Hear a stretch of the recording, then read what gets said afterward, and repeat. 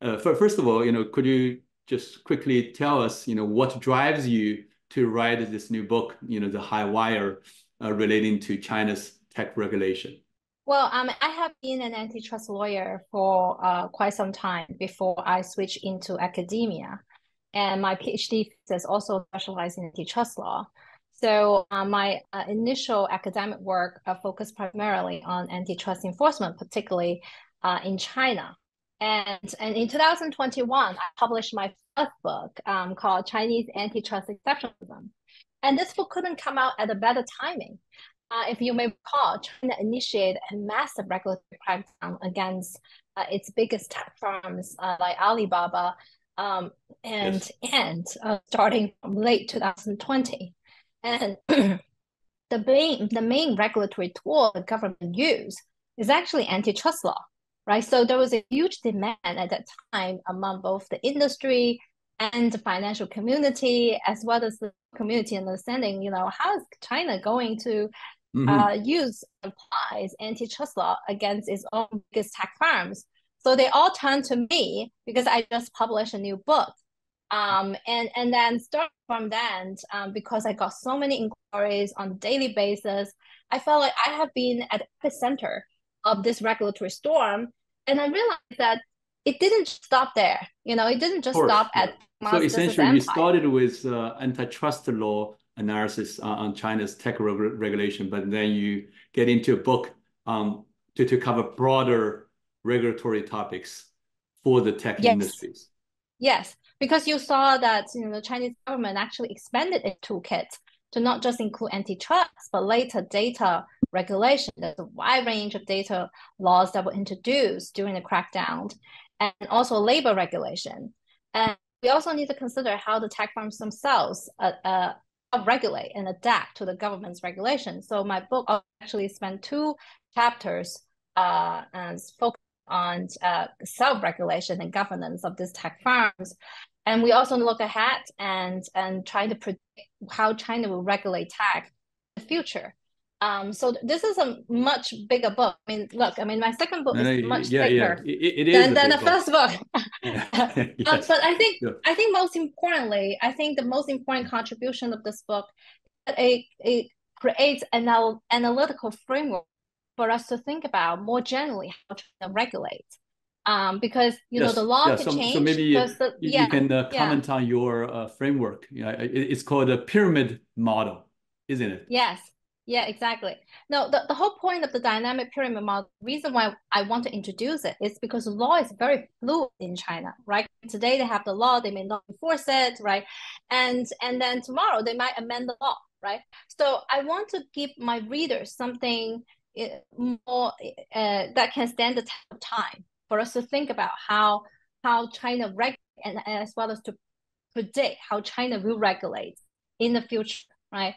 And so that's why that was the whole point why I want to introduce a dynamic pyramid model. Now, this model basically was inspired by the system thinking, which sees our world as a very complex and interconnected system. Okay, so basically, I'm trying to explain things are very complicated when regulators make a decision. And in this model, I basically explain, the Chinese regulatory system is characterized by 3 main features. First is a hierarchy, which I use to describe the regulatory structure. Second is volatility, which I use to describe the regulatory process, which tends to be very volatile.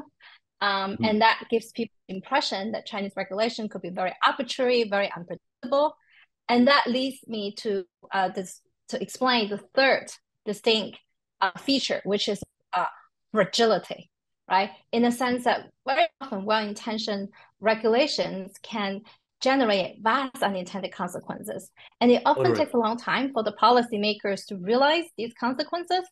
And so it often led to irreparable damage. I see. As a former lawyer in China and the US, actually I did a past China bar many years ago. So I totally agree with your point about the complexity and volatility, because last 20 years, China did come up with a lot of more laws and regulations and related enforcement actions, right? But the third point, fragility, right? It's less obvious, and I guess Yes. for a lot of readers, they probably will be keen to understand what does that mean. So could you go a little further into fragility? Right, that's a very good point, right? I mean, so how do we evaluate the resilience of a particular policy intervention? I look at it with two dimensions. First is we look at, what are the side effects from the intervention? Just like taking the drug, right? I mean, it's supposed to cure a particular disease, but it might generate unintended consequences, creating all these side effects. The other dimension we look at is information lack. How long does it take for the top policymakers, the people at the very top, to realize, this is causing severe side effects, and then we need to reverse course. Now, in the Chinese system, the regulatory system, what I identify is that it tends to generate strong side effects and no information lacks, right? I mean, so by the time they realize So how about the problem, some example? Recently, last 2-3 years, right? China took a lot of new regulatory actions. Could you pick one particular, like a big impact action, and then you talk about the regulatory measures and the unintended consequences or the side effect, in your words? Well, and the numerous examples, but the perfect example that I elaborated exactly. in the book is the tech crackdown, right? I mean, this crackdown lasted for unprecedented 18 months. And, I actually have a lot of sympathy for the government's intervention, because there was hardly any intervention in the past decade. And then these tech firms grow recklessly, and it's create all sorts of antitrust issues and data abuse issues, right? So I do think that the government has strong reasons to intervene. However, the way they went about it created all sorts of problems, and particularly generate huge market backlash. And you see companies like Alibaba and Tencent, they lost about 55 to 60 to 75% of the market cap during the crackdown, right? I mean, so if you look at the top 10 Chinese tech firms right now, they are much weaker in terms of their size and scale compared with what they were, before the crackdown, right? I mean, supposedly the whole point of this antitrust intervention was to inject more, trying to inject more competition in the regulatory landscape, right? I mean, we want to lower the entry barrier. We want to attract more new players into the field, but because investors have retreated, right? They have left the Chinese market. They decided it's uninvestable. So there's even less new entry into the market. And we're not facilitating, facilitating any changes in the competitive landscape. And if anything, it just entrenched the dominance of the existing incumbents, because they are the ones who are better able to deal with a lot of the regulatory compliance, whereas the smaller players will find it very difficult to do these days. Now, talking about big players and the small players, right? Maybe we can offer another perspective to look at the valuation drop of the big guys. Maybe their models have been mature, like e-commerce of Alibaba. Right. Obviously, they try to get into new sectors like cloud computing as well to find new drivers, etc. Yes. And now the latest, obviously, is AI, right? So let's hear your views on China's regulation on AI, because globally, China probably is the first country to come up with a AI regulation. Even though recently EU comes up with a more comprehensive AI regulation, right? So what do you think about China's AI policy and the regulatory actions so far? Right. I mean, Winston, you're absolutely right that China appears to be a pioneer in introducing some of the earliest and most comprehensive legislation on AI, right? I mean, if you may recall, back in 2021, China already introduced a comprehensive set of measures to regulate a recommendation algorithm, right? Algorithm that's powering TikTok and all sorts of social media apps. And a year later, China introduced the regulation to deep fake. And then last August, China became the first country in the world to have introduced a new set of rules to regulate generative AI, right? And then, by the way, China is the first country and the only country in the world have imposed a licensing requirement for service providers to offer generative AI services to the but this public. is not right? new in China, right, Angela? Yeah, because in the past, relating to blockchain technologies and other similar technologies, they also introduced a registration system, for new projects, right, to be registered at the national regulators' website. So the AI algorithm registration, right? It seems like quite consistent in a peculiar way. Yeah. Yes, you're absolutely right. So that gives people the impression that China appears to be very strict. Like, but what I observe is that we can't just look at it at the surface. And you're absolutely right that, this kind of content moderation requirement is actually, we can see a clear path dependence in the government's regulation in the past. And in fact, whether you are looking at recommendation, algorithm legislation, or deepfake regulation, or the generative AI regulation, there's a strong emphasis on content moderation, which is the bottom line of the Chinese Communist Party because they want to maintain information control.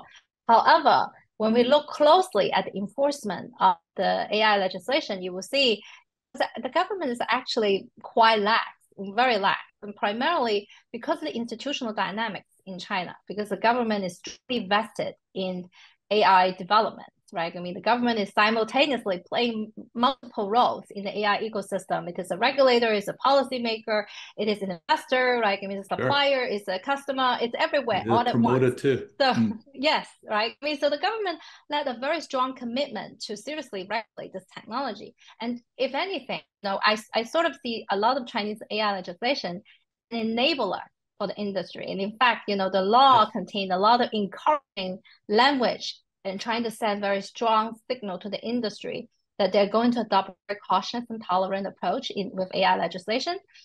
China is actually taking just like the man high wire on the cover of my book, right? So on the one hand, it is maintaining strict content moderation, information control, right? We make sure that the generative content is politically aligned with the Communist Party's value. But on the other hand, it understands the enormous benefits that can be brought about by these technologies, right? So the government is also trying to enable the technology by sending very strong, friendly policy signal.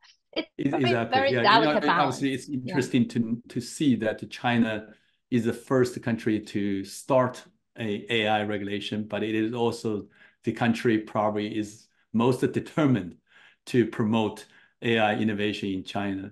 So I totally agree with you. Kind of mixed roles of Chinese government in the tech sector, especially in the AI kind of context. So when we talk about AI, we cannot forget about data, right? Because data is the oil of the new AI economy. So what about the data regulation? All the related data training, data labeling, data storage, data cybersecurity, so on and so forth. What do you feel about China's data regulation, especially in the cross-border context? Oh my God. This will take a long time to explain. We've been through a whole drama with China's data regulation. As you know, during the crackdown, China introduced one of the world's strictest data law. The personal information protection law after EU's GDPR, and in many ways it's stricter than the GDPR. In fact, the highest penalty they can impose is 5% of the firm's revenue in the previous year, where GDPR only imposed 4%, up to 4%, right? And then later on, China introduced very stringent cross-border transfer rules, which really annoy a lot of the businesses operating in China, and in fact, caused some of the firms to decide to exit from the Chinese market because they think that, this thing, they have no idea how to comply. And it seems extremely cumbersome because this kind of cross-border data transfer is so routine in day transactions, right? Just unthinkable that they need to obtain clearance from the cyberspace administration of China all the time. But then because of this market complaint, again, there is this big information lag problem. This complaint has lasted for a while, but it wasn't until late last year and early this year, the China gradually begin to unwind some of the relax some of the stringent cross-border data transfer rules. However, the damage has already been done, right? I mean, those firms who decide to exit the Chinese market, they have left. They have sacked the team. They have terminated, right? I mean, so I personally just know of some big U.S. banks that decided to shut down their entire trading office in mainland China simply because of the data transfer issue, right? Yes. I mean, so this is such we pity. certainly see that trend, right? But at the same time, you also have Tesla expanding its operation in China. How should I understand that? Does that mean like, for some foreign companies like Tesla, still find it okay, doable to work with China's data and tech regulation? Of course, right? I mean, Tesla derives a very large percent of its revenue from the Chinese market. I mean, it's over 20%. It's on top of my head, right? So China is a hugely important market for Tesla. And Tesla also encounters some data issues. As you may recall, Tesla's car was restricted from parking at a certain restricted areas, like military compounds or government offices, right? I mean, so, but even for that, the Chinese government have relaxed that when Elon Musk landed in Beijing a couple of weeks ago. And so you see, at least at this point, right? I mean, Tesla can't leave China, and China is a hugely important market for Tesla. And there's ways for Tesla to negotiate and bargain with Beijing. And by the way, Beijing also don't want to create this data don't want data regulation to eventually become a trade barrier for Tesla, because to demonstrate to the world that Chinese cars, Chinese EV should also be sold in other jurisdictions like Europe, like the United States, and data concern shouldn't be a trade barrier for these Chinese cars as well. Yes. Okay, very good point. So this is a great transition, into some discussion about China's tech regulation in the U.S.-China context. Right, as you know, I published a book on similar topics, but the similarly provocative title, "The Digital War," how China's tech power shapes the future of AI, blockchain, and cyberspace. Right. So I want to mention this because I want to get your view about China's tech regulation in the context of the rivalry between U.S.-China. Right. Because when you look at the China's tech regulation, on one hand, you can say they really try to control these Chinese companies, but at the same time, they are also using the tech policies and the regulations, right, to express their industry policy views, right? Essentially, they're driving the resources and the capital in China into the sectors that they want to focus on, right?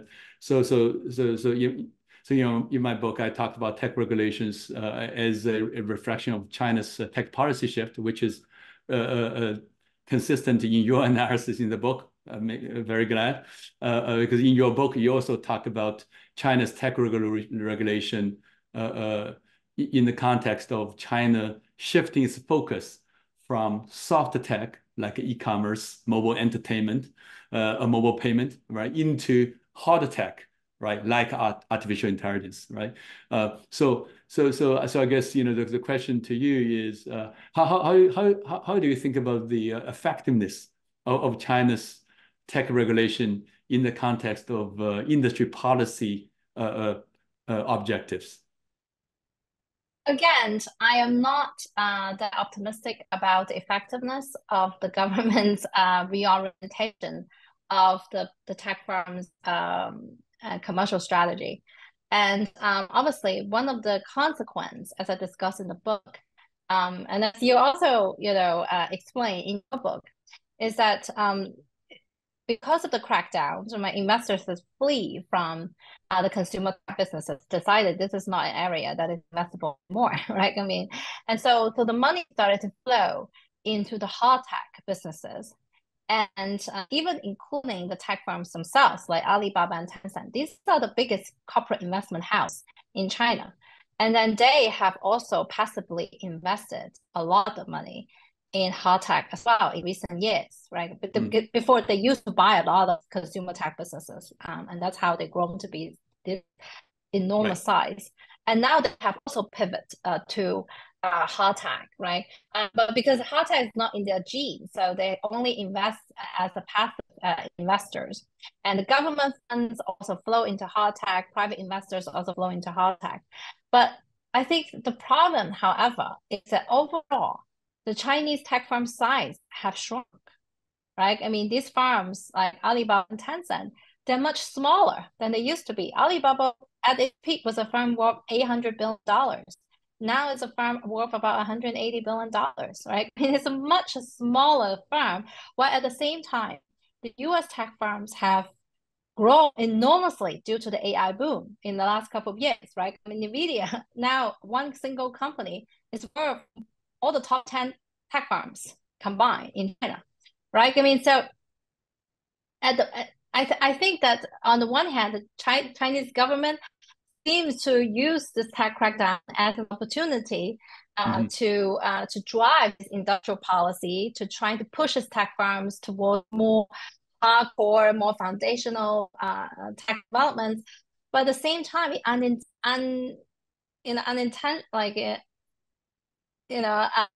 unfortunately, have also undermined its most dynamic tech sector and weakened the tech sector and crippled its most competitive businesses. I see your point. As a tech investor, right? I would say size does matter, but I could offer like another big difference last 2-3 years. Aside from the tech regulation, is the monetary policy. China did not open the spigot of the money printing, but the U.S. Cut the rate to zero and stayed with the loose monetary policy for a long time, and that kind of monetary policy difference actually also is a factor, for the tech companies' valuation change last couple of years. But that's a much longer story, and I just offer that for more comprehensive kind of context. But I think you're right on, about the impact, the Chinese regulations impact on the Chinese tech companies, right? Because if the Chinese government wants to be a leader in advanced technologies like AI, then it has to enable the Chinese companies, right? So maybe you can quickly talk about how Chinese companies are reacting to this, and can they find their competitiveness in this regulatory environment? Well, I mean, as an entrepreneur, we ask around, the Chinese business community these days, there's a crisis of confidence because of this serious crackdown, not just at the internet sector, but also the property sector. And there's, prior to that, there was some of the policy missteps with COVID management, right? I mean, overall in the Chinese society, there's a crisis of confidence. I mean, these are also the unintended consequences resulting from this crackdown and the policy enforcement. It's hard. It is extremely fiercely competitive business in China, given all the economic slowdowns and this kind of institutional environment, right? So entrepreneurs are trying very hard to succeed and survive in the Chinese market, and that's why many of them are looking for overseas opportunities, right? I mean, and that's why in the past few years you see more and more Chinese firms like ByteDance, Pinduoduo, and Shein. These companies have started to look overseas, and they did phenomenally well. And in recent years, particularly conquering the overseas consumer business market, because this is something that they're really good at. And that's a very positive note. Talking about the Chinese companies' global expansion, right? In this context. And this is perfect, for this event at the National Committee on U.S.-China relations. So maybe as a closing question, maybe you could quickly comment about the Chinese companies' global expansion and how this China's tech regulatory framework, like how does the China tech regulation framework, right, drives the future U.S.-China tech competition or even collaboration, if we so wish. Right. I mean, I do think that Chinese tech firms are fiercely competitive overseas, particularly in the consumer tech businesses. But at the same time, because of their Chinese identity, as we all know, they're facing a lot of legal challenges. Like when TikTok was facing the ban or a divestiture dilemma in the United States at the moment, right? However, these companies, they are very resilient, they are very adaptable, and they do know how to play the games in different jurisdictions. And I have no doubt that TikTok will resort to all sorts of legal strategies in order to continue to survive and thrive in the US market, right? I mean, as to how my analytical framework, which mostly apply to how China regulates tech, because of it's driven by China's distinct regulatory system, how it might affect the Sino-US tech rivalry. If anything, I think at least what we see, the immediate and the short-term impact is that China is actually unfortunately crippling its most competitive tech firms, right? I mean, and it's actually making them weaker in the Sino-US tech rivalry. And particularly with the AI boom, and given the U.S. very aggressive export restrictions on leading on the advanced AI chips to China, and this has further undermined China's AI development, right? I mean, so the gap between U.S. and China is currently widening, and there is a lot of anxieties in Chinese business and the tech community about how we can stay competitive with the United States. Yes. Now, great that you mentioned about TikTok and the AI chip sanctions, so on and so forth, right? Because these are not only questions relating to China's tech regulations, but also the U.S. tech regulations. Yes. So when you settle in USC at the West Coast, we should have another interview with you to cover both China and the U.S. tech regulations.